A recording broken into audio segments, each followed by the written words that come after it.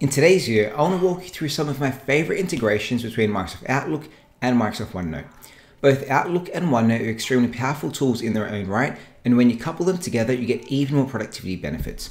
Of course, if you do like this video, let me know by giving a thumbs up. If you want to supercharge the ways your computer, hit that subscribe button as well. With that being said, let's get into this. The first thing we're going to do is send an email from our Outlook over into OneNote. This is great for actually keeping a record of things, and if you're compiling, say, a project, keeping things relevant to that project all together in the OneNote page. You can see here I have an email for myself with a little message saying this is a video on how to integrate OneNote and Outlook. It has an attachment of a photo, an attachment of a PDF, and I want to save this into my OneNote section. I have two ways of moving this from Outlook into OneNote. The first one is right-clicking and then going send to OneNote. This is going to open up a dialog box and it's going to ask us where in OneNote do you want to save it. It also shows you your most recent pics. I'm going to use my most recent option of scripts and simply go OK, because that's where I want to save it to. I select OK, OneNote pops up, it opens up, and it imports a few details from that meeting. The first is the title or the subject of that call. The second is the information of who it's from and who it's to, and of course the date it was sent. It's also got the attachments. One is that photo, which is just my YouTube thumbnail. And the second one is a PDF document, which we can go ahead and view here. And then of course, it's got the body of that email text as well. So it's really easy. You right click, scroll down and go send to OneNote. The other way of doing this is of course, selecting on that email. In the home tab, go over to the right-hand side where you have this section called Move, and then you've got the button Send to OneNote. You select on that and that same dialog box is going to pop up asking you where you're going to send it to. So that is one way of moving an email from Outlook into OneNote. What I'm going to do now is snap Outlook to the left-hand side and OneNote to the right-hand side. And I'm just, for ease of access, just going to add a new page here. If I wanted to save this entire email, but I wanted to keep it in a little message, I can actually drag and drop that email into OneNote, and then I can attach it as a file or a printout. If I go attach as file, I now have that email saved, but instead of being an entire page, it's actually just a little icon that I can double tap, open it up, and that's going to open up the email for me. This is great when you want to store a few email messages together, but you don't necessarily need to see everything all at once, but you want to sort of keep them all in the one section, right? The other thing you can do is if you don't want to carry across that entire email, just the attachments. You can grab the attachments like the photo, drag and drop it in, and it's going to save the photo in there. Or you can drag the documents like the sample form and drop it into OneNote. And then you have two options here, attaching it as a file or attaching it as a printout. So if I attach it as a file, very similar to the whole email body, I get just a little icon where I can double tap and view it online or view it in a PDF annotator.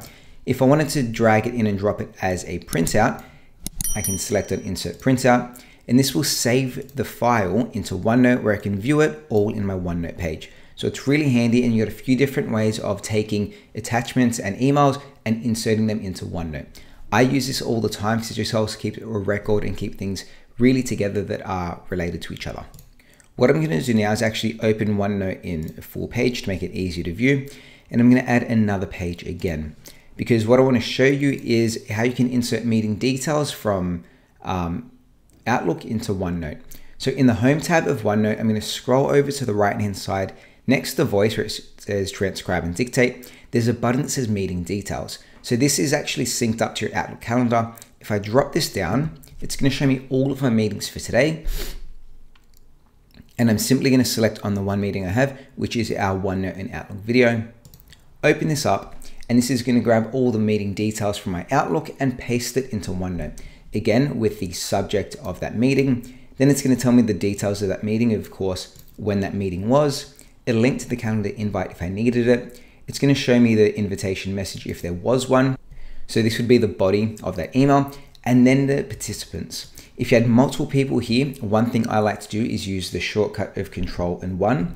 And then press it again, and it gives you a little tick box. I use this to mark who has attended or who hasn't attended that meeting, because we could have a few people here. We'll say Bob, Charlie, just for an example, and I could actually say Control 1, tick that Charlie was there, but next to Bob's name, we're going to have a blank tick box because Bob didn't attend.